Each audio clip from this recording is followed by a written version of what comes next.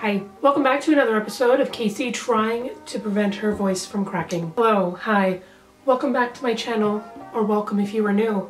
My name is Casey. Today, as you can tell from the title, today's video is going to be a curly hair routine. So if you don't know, this is my natural hair. It is curly, wavy, don't know what you want to call it. But lately, I've been wearing it natural. And I have a lot of hair, there's a lot of volume behind it. And I've always had a really big struggle with keeping it not too frizzy and kind of like having nice curls, shiny, the whole thing. And lately, for the past couple weeks, I've been using certain products and doing certain things that I've been noticing a really big difference in this short amount of time. And I'm also gonna be telling you guys how to achieve curls without heat if you do not naturally have curly hair. There's a non-heat method if you would like, and it's super easy and you don't really have to do any effort. You pretty much just go to bed. So there's a lot to talk about. So without further ado, let's get right into the video. Like I said, it's only been a couple weeks that I've been implementing these new things for my hair care. But I really think that these products have been making a really big difference. So I am gonna mention those first. I was watching this girl's hair care routine and she has curly hair, but she has a lot thinner hair than I do. So I decided to actually do a little bit of digging, and I wanted to try out the products she was using first because they were more readily available. And I actually do really like them, but I think I'm going to be tweaking it a little bit. But first, let me show you what they are. So I've been using the OGX Damage Remedy Coconut Miracle Oil Shampoo. So far, this has been working really good. It doesn't flatten my curls or do anything really bad to it, I find. And I really like the smell of the coconut. I was implementing 2 different conditioners because I saw that she liked to layer her conditioners. So I'm using the same one, the OGX coconut oil one. Do this first, and then I'll layer on top the Shea Moisture Curl and Shine conditioner. But so far this is really good. So I'll layer it first with this, and then I'll put this on top. But before I put the conditioners, I actually bought a wet brush from Amazon, and obviously brushing your hair when wet is damaging to your hair. It's gonna cause split ends. But this brush, what's so special about it, you're able to use this while your hair is wet, and it's very, very gentle, and you're able to detangle it.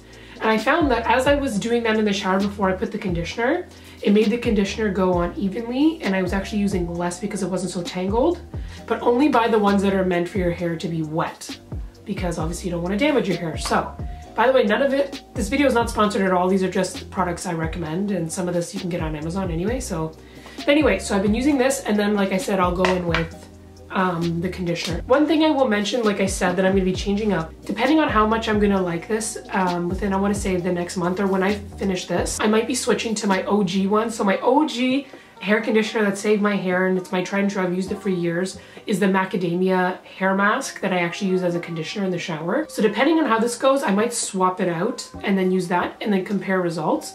But right now this has been working good, but just food for thought in the future. I also love that conditioner, I swear by that. Then once I come out of the shower, my hair is obviously damp. I actually don't use a towel. I'll just kind of wring the water out gently, and then I'll just leave it. But I won't let it air dry too long now, like without putting something in it, because I notice my hair gets a little frizzy.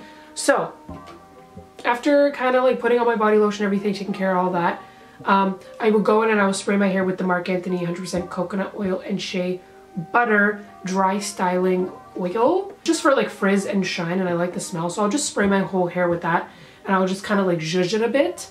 And then to get the shape of my curls back, my tried and true oil, this Moroccan oil treatment. This, I've tried so many oils, nothing compares to it. And I only bought this 2 weeks ago. I took a break for about a year without using this, and I could see the big difference on my split ends and my overall hair. This can be pricey, but this does last me, I want to say, half a year, depending on how much I use it. But even when I used it every day before, when I was growing out my hair, this lasted up to half a year. So this is my favorite. Between the light version and the regular, I just use the regular because, again, I have thicker hair, so I just kind of stick with the normal one. But I've used both, so there's no preference. So I'll use this towards the end, and what I'll do is I'll put a pump or two in my hands, and I'll just kind of go like this, and then I'll just kind of scrunch. On the days in between when I don't use that oil, I've been using the Coconut Milk by OGX as well. It's a nourishing anti-breaking serum. So just in between days, I'll use this again, 1 pump or 2, and I'll just kind of towards the ends to like my ears down, use that as well so that it's being taken care of throughout the week. My hair doesn't get too greasy throughout the week. It takes quite a few days for it to start getting greasy. But to make sure that I'm not showering like crazy, because that dries out your hair a lot, I'll use any of the Batiste dry shampoo sprays. I'll just put that towards my roots and rub it.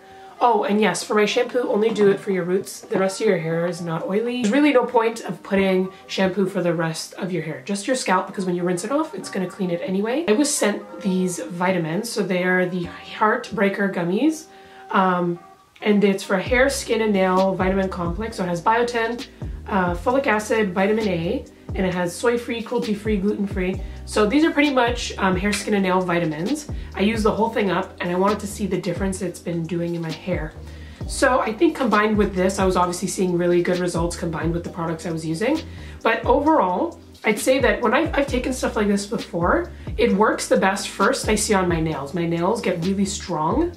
And they grow really fast, which that's the first signs. Like my skin becomes a little bit more glowy, a little bit more even, and I'm not breaking out as much. And then my hair, see that it's just not as much split ends. Like there's not as much management I have to do. But sometimes this works for people. Out of everybody I've spoken to maybe once in my life, out of so many people, they're allergic to biotin. But if you do want to help boost your hair, give it a try. You can pretty much find it anywhere, but these ones I have been liking because I noticed that this one also has folic acid, which is really good for you, and the vitamin A. So the other ones that I tried were just straight biotin, and the pluses, I really like the taste of these. So again, this is not sponsored. They sent this to me to give an honest review. So I did see a lot, again, like I said, for me, these affect my nails first, and then I kind of see a little bit of change in my skin and my hair. But again, try them out if you want to try.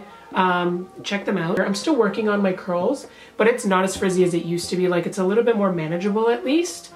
I noticed not as much split ends. There's shine in my hair naturally now, which it's like, now if you want some curly hair, but you don't want to style it. So what you have to do is when your hair is wet, you put all your products in, your oils, whatever you'd like to put. What you're going to do is you're going to take your hair and do them by sections. So depending on how thick you want the curls, you want more hair, obviously. If you want thinner kind of curls, you take less hair. So what you're going to do is pretty much while your hair is damp, if you want kind of like nice sleek curls, with the wet brush you can brush your hair out so it's a little bit more straight. I don't, because I want it to be curly. That's why we scrunched it and did all that. Pretty much what you do is you just take your hair and you make French braids and tie them before you go to bed. And make sure they are tight braids, not like so tight that it hurts your scalp, but tight enough that they're not going to come unraveled when you sleep. And so what you do while it's wet, do that, do it for your whole head. And then yeah, you go to bed. And then when you wake up, all you do is take them out and then you kind of open them up and separate them. And there you go, you have natural curls. You don't have to do any styling to them. And then now that they've kind of dried that way, again, you could just add whatever oil to the ends or just a little bit of shine spray, heat spray, first spray, whatever you like to use on top, and that's gonna seal the deal for you, and you didn't have to do any effort. Pretty much you just went to bed. So that's a trick I also do if I feel like there's not like a significant amount of even curls throughout my hair. I tend to do that as well. So that was my curly hair routine. This is what it is as of now. It might change in the future, I don't know, but this is just currently what I am using for my curly hair. I'm gonna see how long I can go with my natural hair, just to see if I do see change, because so far for 2 weeks I have not straightened it at all. And I noticed that again, it's less frizzy. I've been consistent with the products. I haven't had to flat iron them, so they've been staying in the shape and they've actually been curling better. And that's also just less work for me. As much as I love straight hair, it does take me 45 minutes to an hour to do, and it is damaging. So anyway, so far this is what the results have been in like only 2 weeks, and the vitamins I did take for a month before I started implementing the new products, and I still saw some results. I will put all the products that I do use down below as well for you guys to check out. So that was my current curly hair routine. I hope you guys enjoyed. Don't forget to like, comment, and subscribe so you can keep up to date with all the videos that I do post. And I will say before I go, I might be doing a self-care series. So it's going to be everything from like my favorite skincare products, what I do on a daily basis, to like take care of myself, mental health, all that stuff. So I might be doing a little series of that very soon. I'm going to be splitting them up into different videos, and I'm going to make a whole playlist on it. But yeah, so kind of stay tuned for that. But anyways, once again, thank you so much for watching. I hope you guys loved the video, and I hope you guys have a good rest of your day, and I will see you guys in my next one. Bye.